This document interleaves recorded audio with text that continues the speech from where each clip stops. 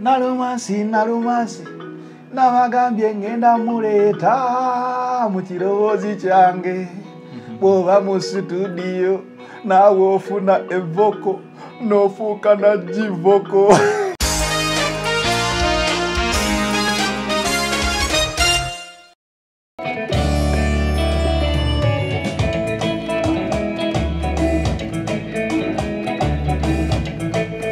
Ako kachikokuba Gita. Kamu Nalumansi? Yeah. Hey.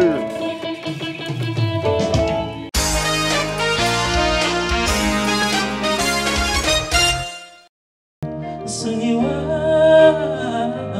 insobisiwa Sunyiwa mukwano netuzi nzira mutale omutima goba mbito kukweka kuba kwe wange Sunyiwa abayunemenye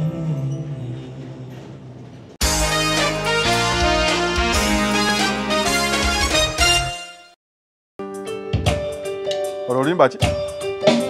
Surprise. Ora radio? Surprise theory. Kiendi.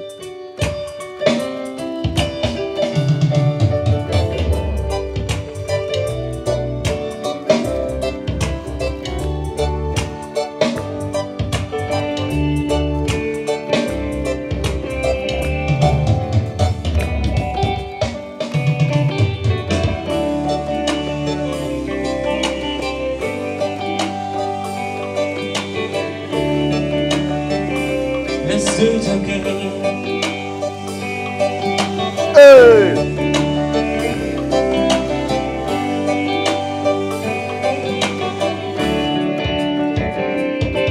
Tizauri lunaku jagala yako Omwana Masanyu kwegonza Omwana Yekwenira amanechigimunda Naguno mutima wachuma sirichusa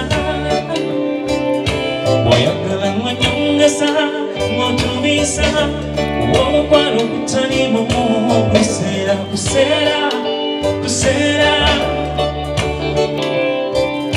Gawe chali mutambikwa munyanjula Akakisira ka breakfast ife kagala Nera Sympathy Tuchikore nera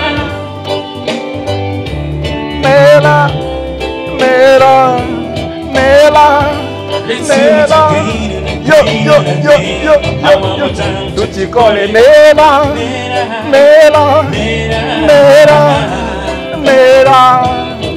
Hey.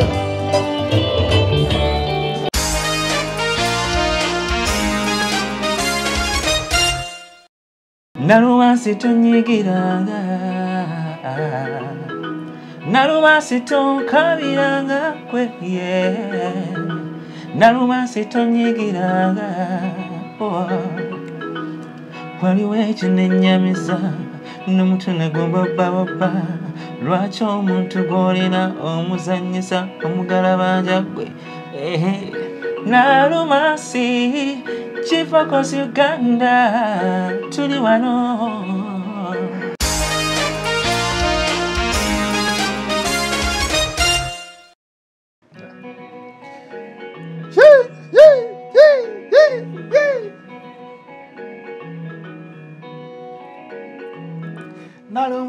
Nalumansi nabagambye ngenda muleeta mu kirowoozi kyange bw'oba mu studio naawe ofuna evoko n'ofuuka na givoko. It is a final channel B in the no akayimba akakutte akati ku internet TikTok kona mwana molenzi yakakubye nze mulina bamuyise Givocos Uganda. Are you Givocos Uganda oba Gcovers?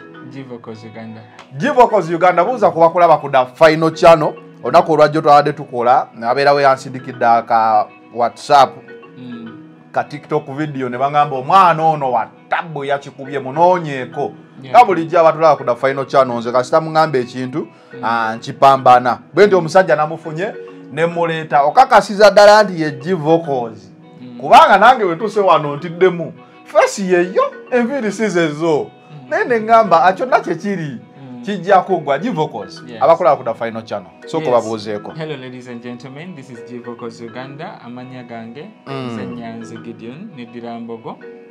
Wait a minute, you are Nyanzi? Yes. Nyanzi Gideon? Yes. Weddira Mbogo? Yes, I am. Ozeemu Nalumansi Kyagulanyi yeddira Mbogo nga mukulu w'enyo Nyanzi gwe mukulu wa Bobi Wine.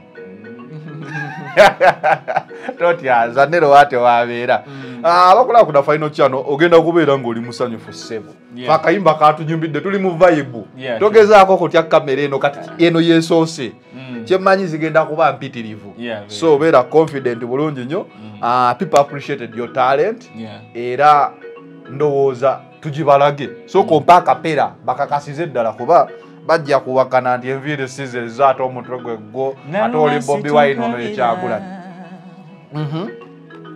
Nalumansi tonyigiranga Nalumansi tonkabiranga kwe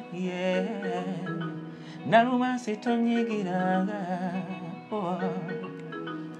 waliwo ekinenyamiza n'omutwe ne gumbabababa lwaki omuntu gw'olina omuzannyisa omugalabanja gwe Nalumansi Chifocus Uganda tuli wano Good final channel soko okube katiyona ako soko kakube kaliko original kenyine akatambodde akapera bamaze okukakasa kati kakube tukakase eno ye studio ya mwana mulenzi it's a home studio ng'omuvubuka era ali tolekanya nnyo ali mu mulembe ogubeera ng'olina okuyiiya obulamu va ku bintu by'okugamba ate studio ate ngende ewa padde ate ngende ewa byonna balungi but if you can tugenda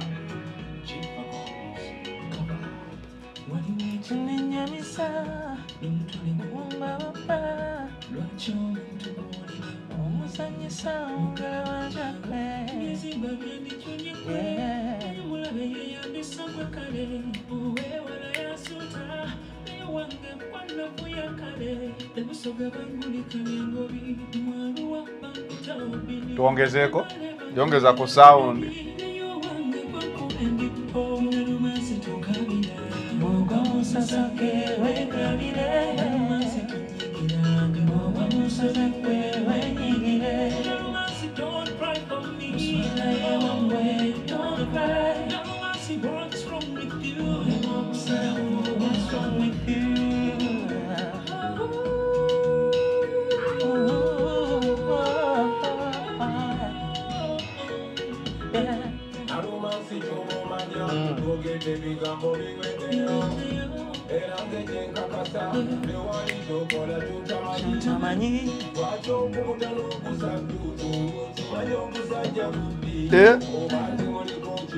soko ombuulire wafiirinza otya okubeera nga oli ne Bobi mukola oluyimba kuba kati yakuwadde kapera yakoze atya ekintu ekyo wakikoze otya Bobi okubanga yayimbye naawe nakiyiza professionally nenfuna eddoboozi lye tukendezeeko awo abantu bawulire nakiyiza professionally nenfuna eddoboozi lye nenditeekamu so professionally girako ddala sooka ogireko ddala Akayimba tujja kkako wakiyiza professionally nobeera ng'ofuna eddoboozi lye teyakuwadde akapera no how nakozesezza luyimba lulwennyini ndujjamu amaloboozi ge.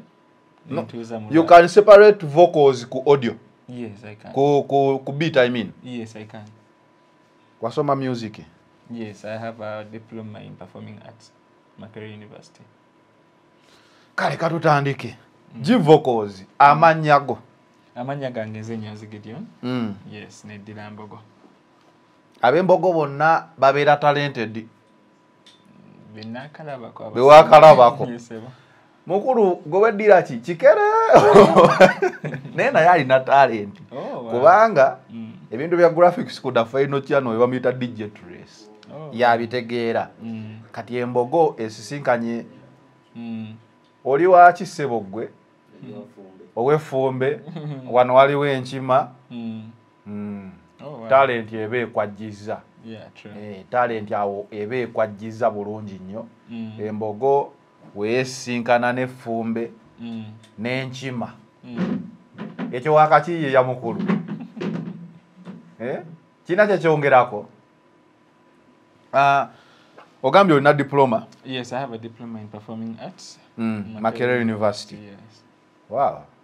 Ate principal alina MDD naye diploma Makerere University. Yes.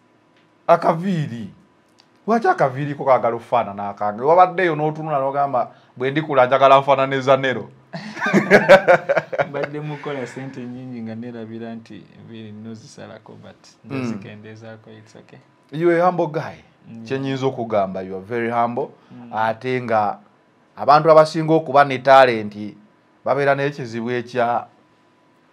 ekya attitude karakito jushapinga. How do you handle that? I was raised up in a Christian family.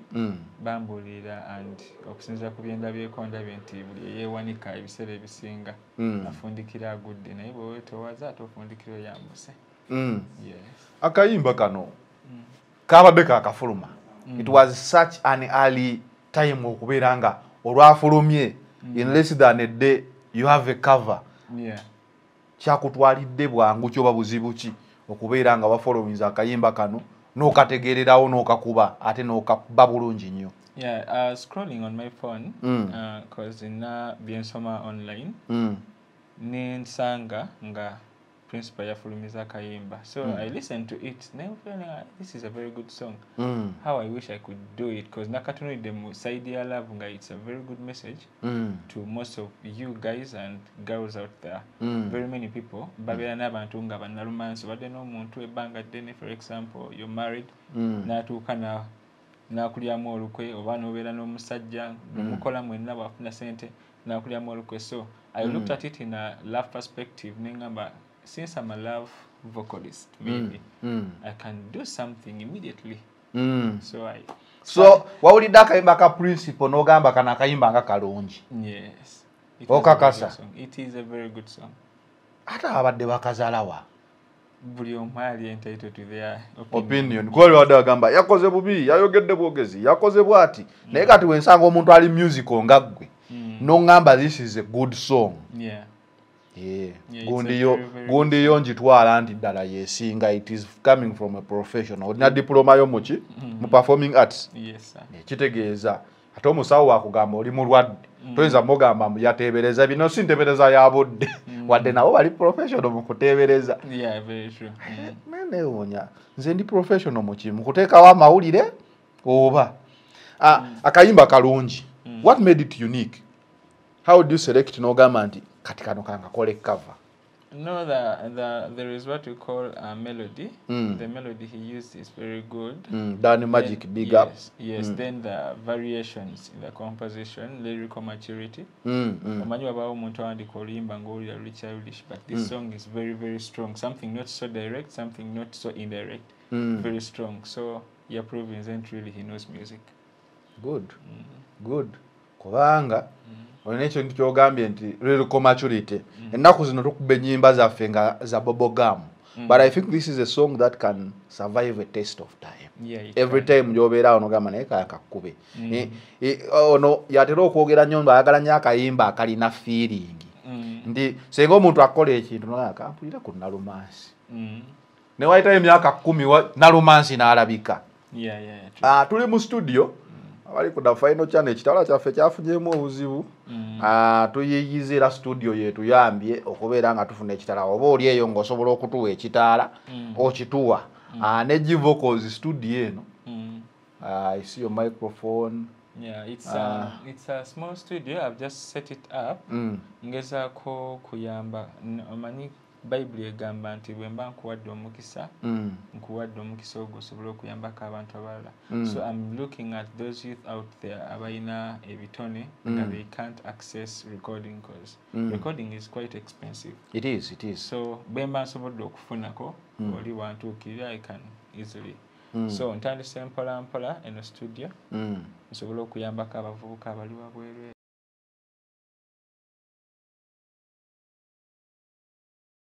naye era omuntu asobola okukubira ku simu n'agamba nkolerayo akayimba najja kasira asasula kubeera munaye omustudio era yeetaaga bills musajja ataddemu nnyo ssebo bino ebintu ku how old are you? You look a very young man. I'm 26. era ndowooza obiraba omusajja awo abanga 26 akoze ekintu wekiti you are 26 naye okola kiggwe at 26 I was already working on radio.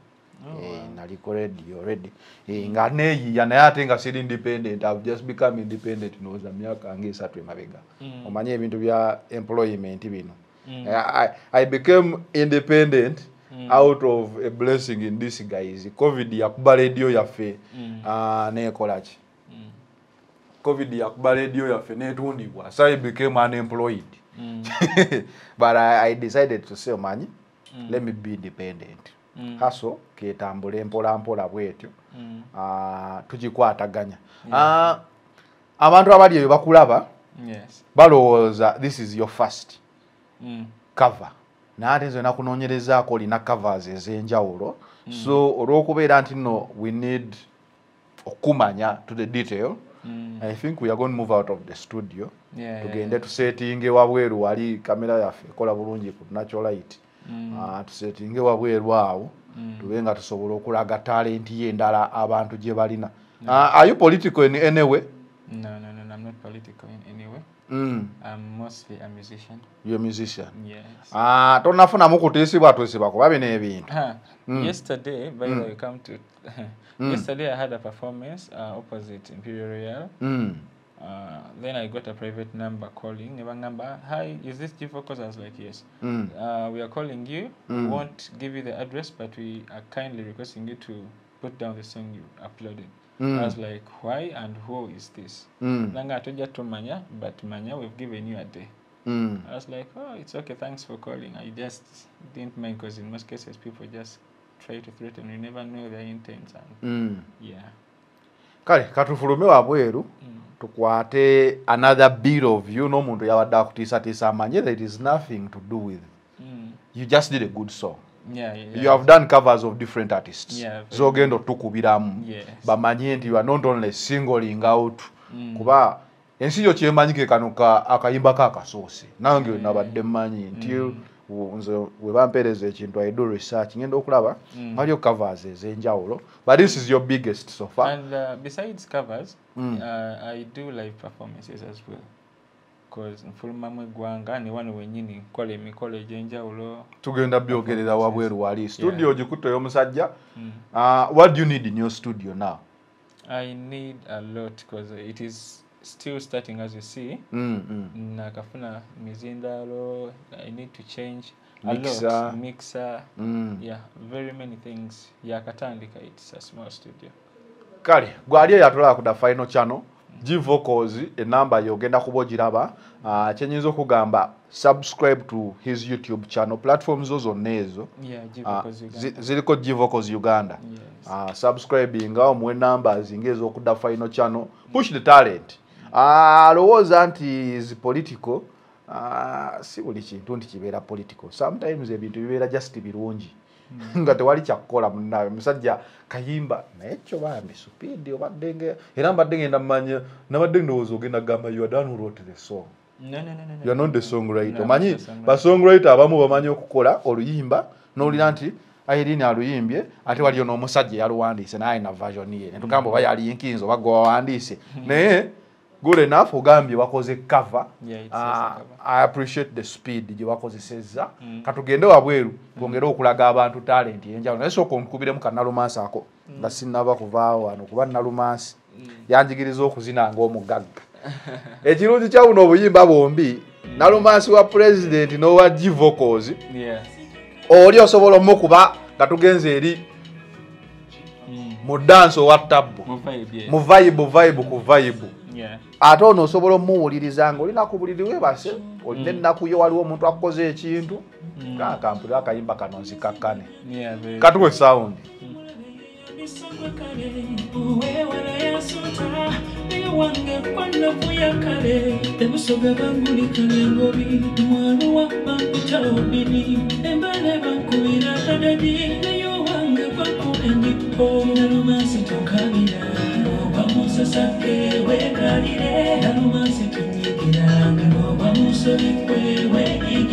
Nalumansi, don't cry for me.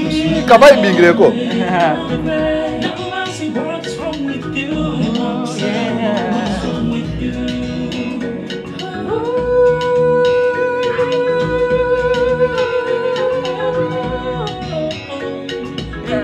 Nalumansi chobo manya, ugete bigambo bimete.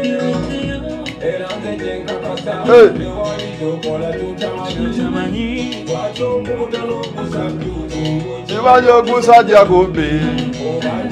Yeah, kusaja kumbi. Lyrical maturity.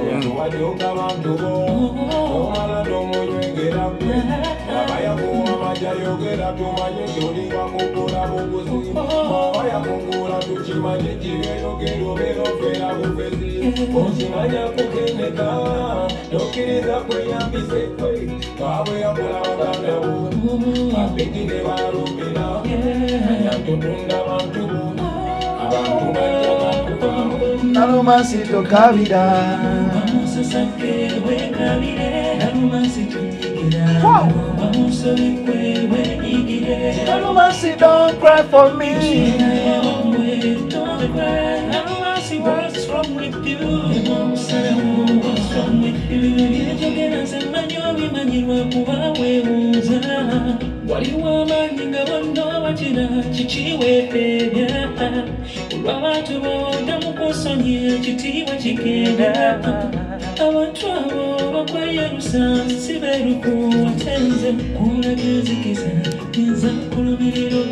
This guy can write,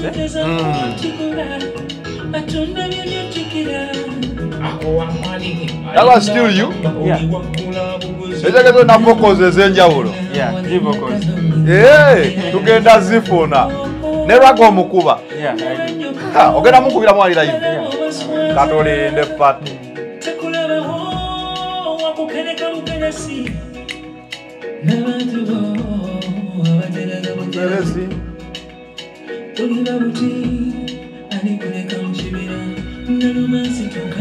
Tugende mugonde. Tugende tukakubira hivyo.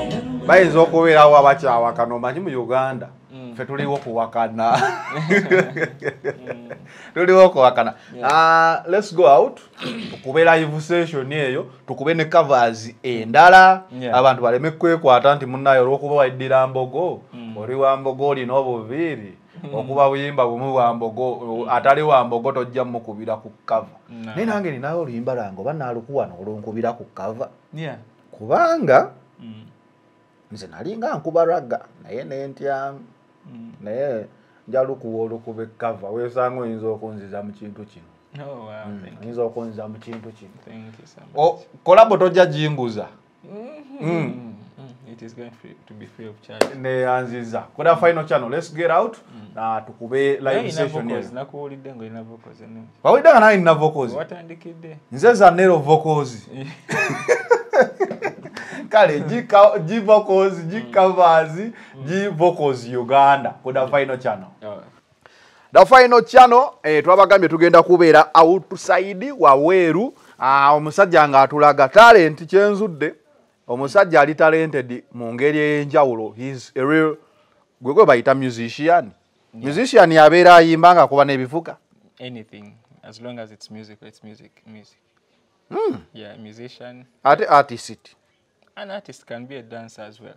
Oh, so you're a musician. Yeah. The rest are artists. Most of them. Otidde. The final channel tetia. Fedu chimalanga. Tuchimalanga.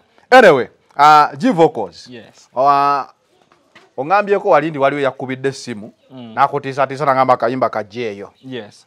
Naye totya tokajjaayo. Tulina okumulaga nti nno kino ekintu.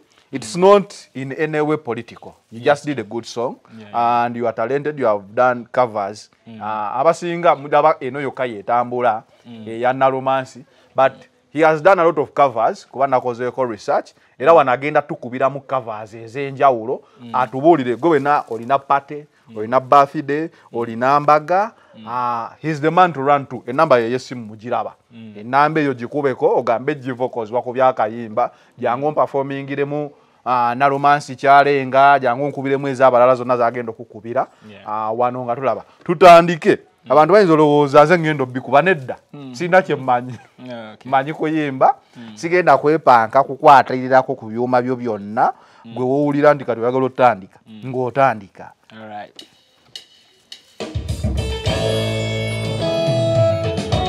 Kyeshongoro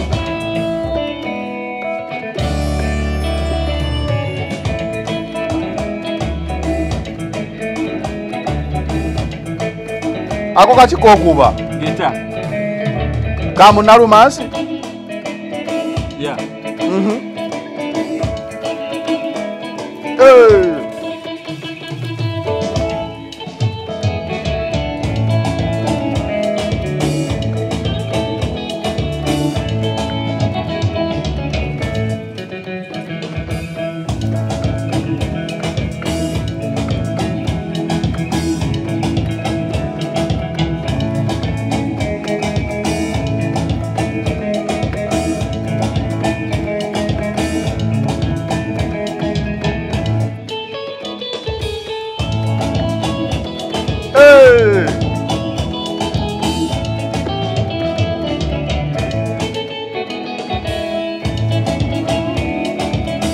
Nalumansi tokabira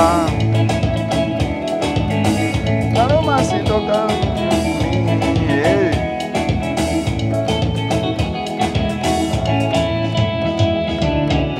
waliwo ekinenyamiza n'omuntu ne gomba lwaki omuntu gw'olina omuzanyisa omugalabanja Nalumansi tonkabira Nalumansi tonyigiranga Nalumansi don't cry for me Nalumansi what's wrong with you Nalumansi tonkabira Nalumansi tonyigira Nalumansi don't cry for me Nalumansi don't cry for me yeah. I want my papas my Mary Jane when I'm high in the ground Nalumansi gata wuze meditate so allow me make I enjoy the life no finish your way everything a different one finish your way skibidi and today I just wanna party every day skibidi and today I just wanna party every day I said run for the party pretty girl come one party party I want to touch it touch it touch it touch it touch it touch it touch it I listen now shut up and bend over make your body do the backing over so back up and bend over man Nalumansi tonkabira kwe Nalumansi tonyigiranga Nalumansi don't cry for me wanu mani bandi Nalumansi what's wrong with you baby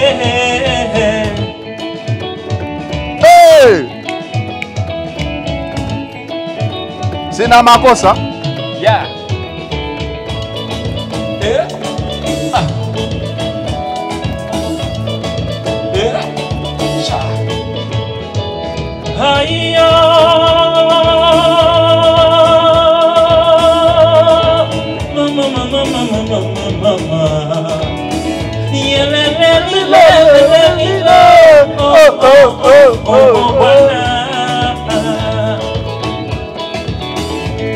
I see the sun in me way, Wana. I see the sun in me way, Wana. Wataka kuni muwapule, Wana. Wataka kuni muwapule, Wana. Yunasi wako, kamisi wako. Kyuti ya nini kati yangu, zengamba kwe wange, era kwe kwe nalona. Chiriba chinoze, siri kuleka okuva kwe kulitwawula tayana bawange era sewo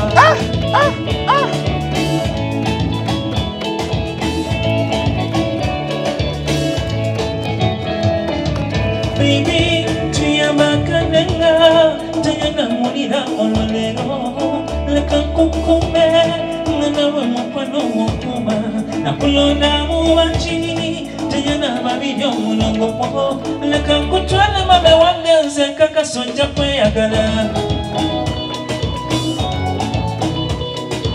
omulabye jibokozi sikulimba ganga mubukanzi nabisana sinse ngoli muchawa muibya singa ngoli muchawa musajja singa weteko wadota mutenyo mazenseno nebuli gana wateri basingaze ngoli muchawa soko kwadiremu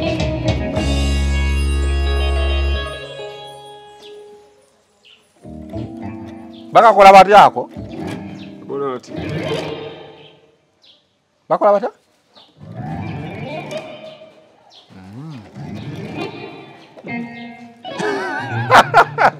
Jivokos, Yes, bro. how long have you done this?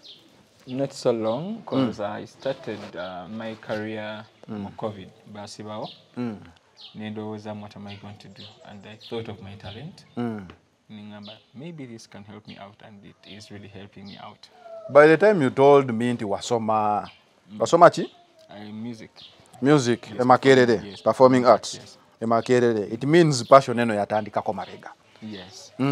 Wali osomera waba ojibo ba obibo bayinza okubeera nga musajja oyo ddala kituufu kyayogera. Yeah, I was in my secondary, in fact primary, I was in Lugazi. Lugazi East. Company Meta. Meta company, Lugazi East. Then my secondary, ningendako ku Hillside College. Benavako Hillside College, ningendako ku Seroma. Yes. Then nomala? Then benamala ningenda nenjoyininga the Ebonies as a music producer and songwriter. Ne Ebonies, bana bazanye emizanyo? Yes, the Ebonies. Okay, tunula wali mu camera producer. Yes, the Ebonies as a music producer and songwriter. Amidis nga bwe nkola mu Ebonies when natandikira my course at Makerere University. Okay. So after the course, I continued with a short journey with the Ebonies. Then afterwards, lockdown eja, I started my music career personally. Kati omuntu akwagala, because what I've seen, talent mu area ddala. Omuntu akwagala akufuna atya. Era events kizokola oba ali omuyimbi. I guess you could be also a songwriter. Yes, I'm a very kubanga omuntu akuba keyboard eno aba asobola okuwandiika. Ensi ebadde tekumanyi. La final channel eri wano kwongerako bwongezi ku kyokola kukiraga nsi. Yes, true. So I perform at weddings, nyimba ku mikolo gyonna egy'enjawulo. I perform at concerts. I do live band performances. I have a full band, Jivokos Uganda. And in fact, I'm having auditions over new artists because tufuluma mu Uganda ne tuyimbirako ebweru. Oyinza obeera n'omukolo ng'oli Canada, Australia, Boston, any kind of country, our band moves around the globe. So all kinds of music tour. Akuba nti olabye enkuba ono naye music ina tumukuba. Be it professional music, Rihanna, be it jazz, be it classical music, contemporary music, local music, inatumukuba. Enyimbe ezimu tazikubye lwa copyrights. Kuba abazungu abo bazibu ba copywriting and lyrics. Ate tugenda biteeka ku mutimbagano. So we don't want to lose the video kubanga kintu kimwe ekyo. Naye nga tukola ennyimba zonna nange ng'omuntu mpangisibwa. So osalawo bw'oba yagadde nze nzijenzeka, I can come alone. Bw'oba yagadde bandi yange nzije nayo, I can come with a band. Kisinziira ku client. Yes. Luyimba ki olwolwo wakubanga gwe? I have a song on YouTube called Mpola Mpola. Mpola Mpola was an inspiration of how I was raised up because nakuzibwa nga ebintu byange bikwata mpola. So nga I'm talking to my future wife. Nti bwaliba azze mu bulamu bwange ankwata mpola mpola kozi bankuza mpola. Yes. Si kataba kutuume si papa. Mpola mpola. Mpola mpola. nkubira ya Irene namubira na cover je nawulidde nga webaza abawagizibu naye ngetambulirako bamu namubiru ade yimba choro. Irene Nambiru, I have so many songs. Let me see. Nkubira yokko twagala kujjawo oli abadde akutisatisa.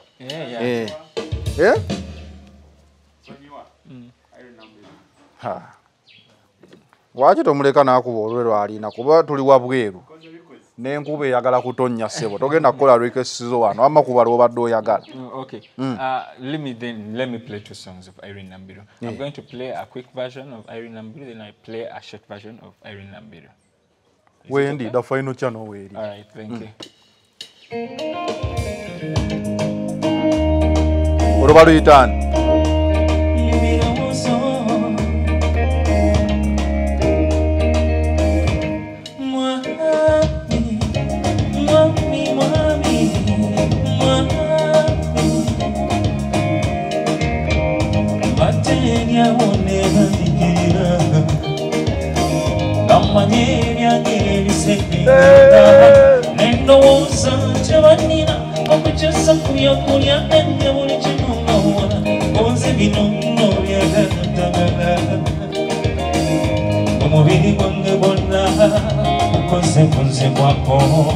Enumba mulago omusayi wabakolo wazaki omusawula ngamanire ekikondo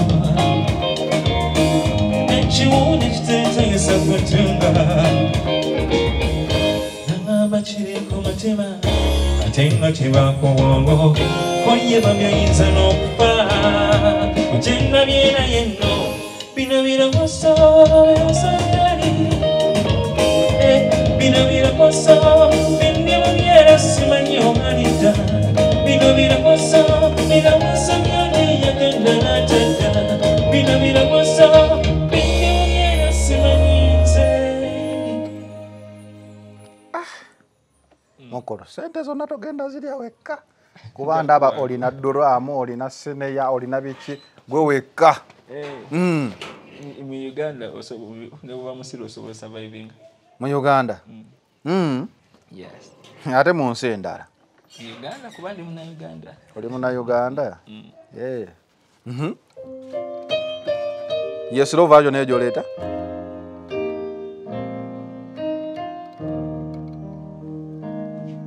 Mukwano sanyiwa amazima boba kunjagala sanyiwa kiriza kwetogerera bandemenye tusiba busungu jukira nawe munsobya nonetondera era nagende kusanyiwa manya tinagende muntu wennemererwa panirira lowooza ku bingi ebizibu mwe tuyise chimpisa mubiri mukwano Punyigotyo sunyiwa ensobi sibaho sunyiwa mukwano netuze nzira mutale omutima goba mbito kukweka kuba kwe wange sunyiwa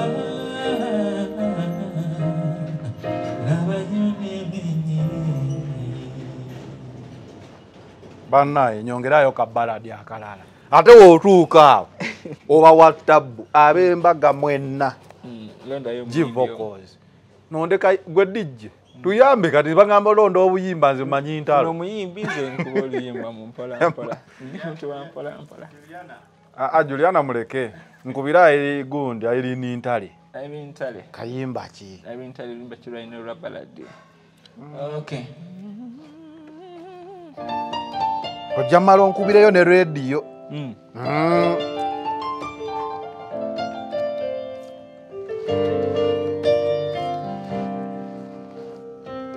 Sebera nane watula bino siri tamo kubyogera kwagala nnyo okuba ku nsi paka ku mwezi n'okukomawo obanga onjagala liwa mukisa ekibonomu yakayitawo yenna kusumbuwa amalesera yamugame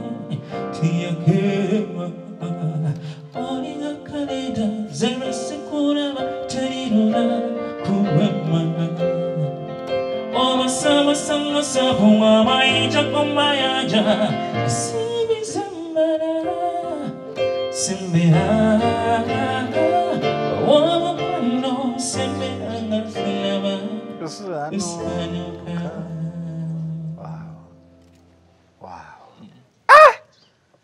Musajja bulijjo nkola sho nenziwa abantu naye onkubye sho ekituufu onkubye sho nkuba rediyo ogenda kumpa luyimba ki manyi rediyo elegendi waffe omuntu kasita nga mpola nga reggae ojjaku kati mumpe yenna kuba onkuba sho mpaayo akadduka ompeemu empola ompeyo ne reggae omanyi woobikola babiyita bitya babiyita jamming babiyita batya mashup eyo kubanga radio elegende yali wa vocal kati akasengejja ke tulina okupimira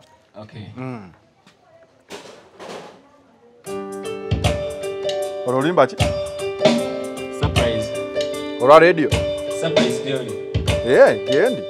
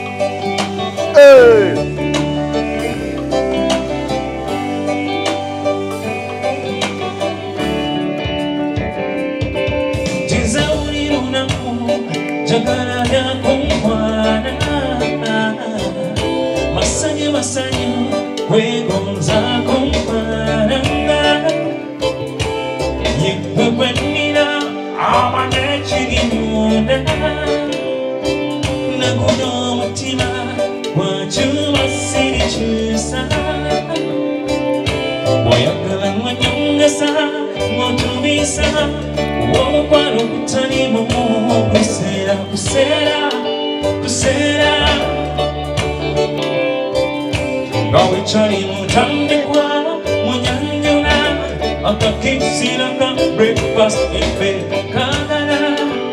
nera, sympathy, tuchikore nera,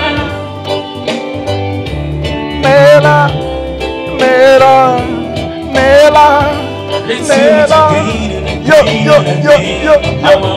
tuchikore nera,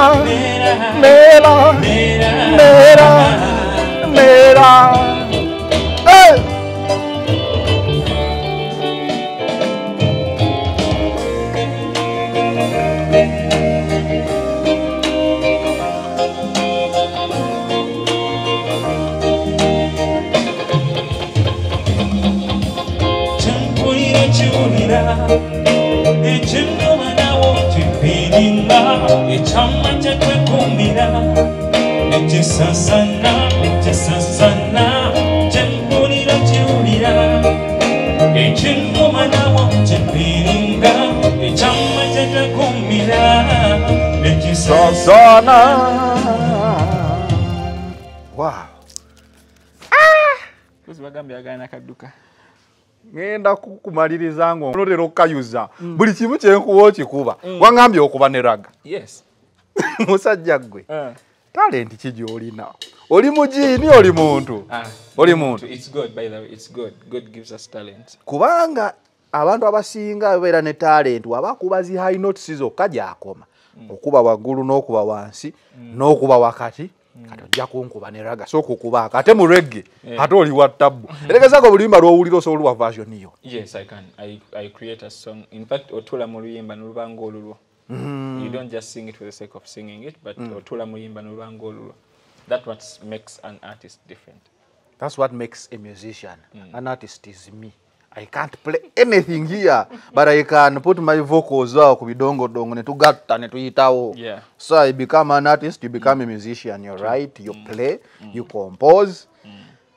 Tegeza gwe, what was you producing oluyimba mu studio? Yeah. Really? Producers are very good. Very many producers are in Uganda. So, however much I'm a producer, but Olinaku obadde onkuba katugende. was it radio?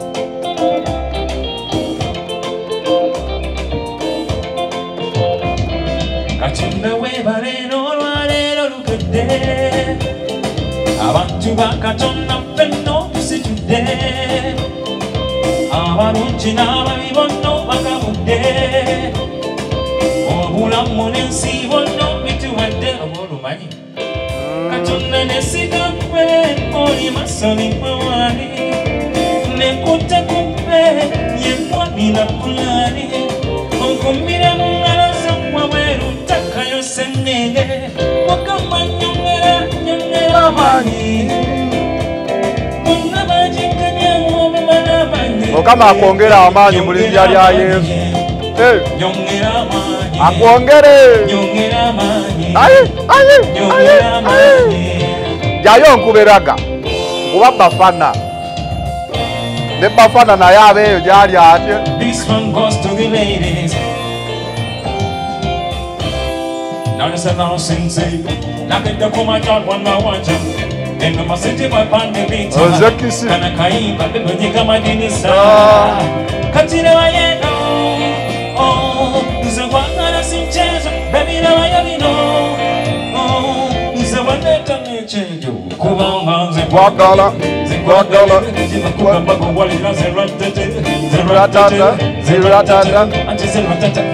I want a fresh and clean, good and clean, Jotilava. Bon, you while I say, not Jotilava. Your body could be the first thing I want to know in the morning. Tolina so me, only perfect tea, Tony Wabule, ladies in my body, somewhere. Jaku goberera ngasowera baby sowera jaku goberera ngasowera sowera sowera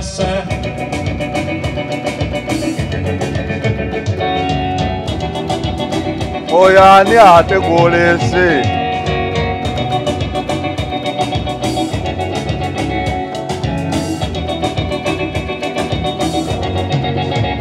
What you mean up on it, pump in a touch. What you mean up on it, and me this, now listen now.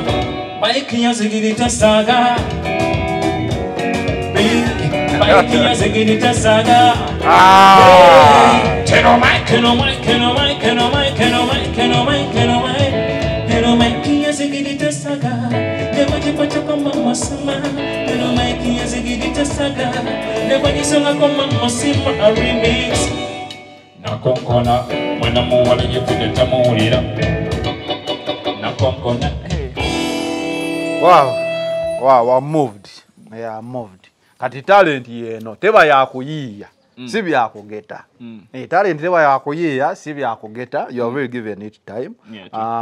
Dreams izo ezemaso zeziriwa. So I'm looking, as I said, I have a band. I'm looking to making it big. I want it to be the most known band, not only in Uganda but in Africa. In a hotel performing, you need to get a special day. Nibagamba omuntu ayagala G vocals ali ku hotel gundi buli lwakuna buli lwaki. There is a place called Red Basket. It's opposite Imperial Area. That's where I was yesterday, and that's where I always perform from every Friday. So maybe people can book a table. A table is 300,000. Yes, ojja bantu bana mitwala 3 bakuwa ebyokulya n'ebyokunywa n'onyumira music wa G vocals Uganda. Okay, nze kyengenda okukola. I'm going to be pushy. Buli kapya kanaba kaguddewo nga G vocals number yange ogirabye. Ogirina no girina kati. Ngona kona zanero kino kye tuba tusindika. I ask everyone, ali subscriber ku the final channel. Genda ku G vocals Uganda YouTube channel yo. Subscribinga mwana wa talent muwagire mu talent ye. Ekyo kirungi nnyo. Nawe muvubuka ali eyo ngoyagala ogambye onoonya baki?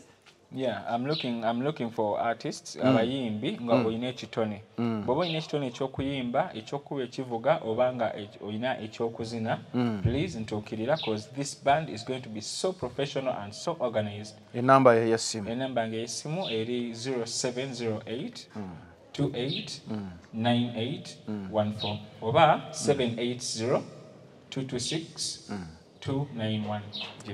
Tumalirize ne Nalumansi ye yatuleese wano. Nalumansi ono omukisa gwe guyitidde. Tumukube tusiibule abatulaba ku the final channel.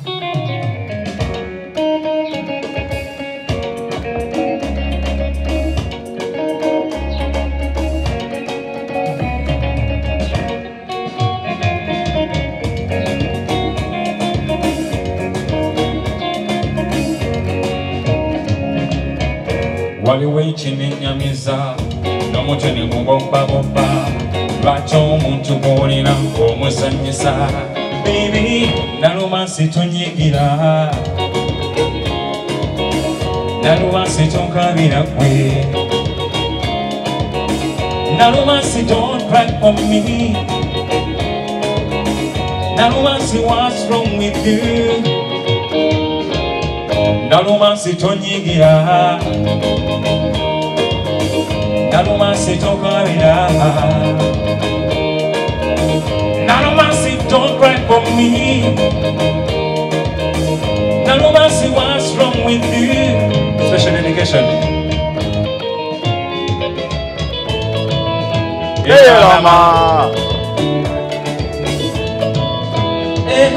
Amasimu buli bwengala banze yasiiza nshine Nindowooza wekibeera baby nga you are mine Okuva luli lwe nakusanga nga tuli mu dance Nenkusaba tuzinemu nabo omunyego please Lwakuba kyeŋŋamba olalika nga kyakyenga Baby manya buli kyoyenda Nekikuwanga bono Ekyana kyalinga Ekyana kyalinga basi Singa nali nina wakawogo Nandibadde nange ery'amasago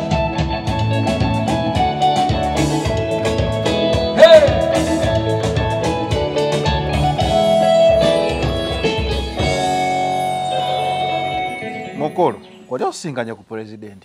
No, I've not yet got a chance, but I wish to meet him. Tugamba Bobi Wine nanti. Yes, I've not yet got a chance, but I wish to meet him. Oyagala omusisinkana? Yes. Molo. Yes, Molo. President woba olaba. Ghetto youth. Mwana ekintu akikuttemu. Muwe chance, muwe opportunity akusisinkane. Yeah, and I really thank him for the opportunity of accepting the song, because not each and every artist go kwaliroli manti aku accepting to them. Moreover, no kulanga channel yiyo ku page ye. I really appreciate that. Yes, that shows that he is a really good man. Yes. Bazadde bo tobatumiddeeko baganda bo baani?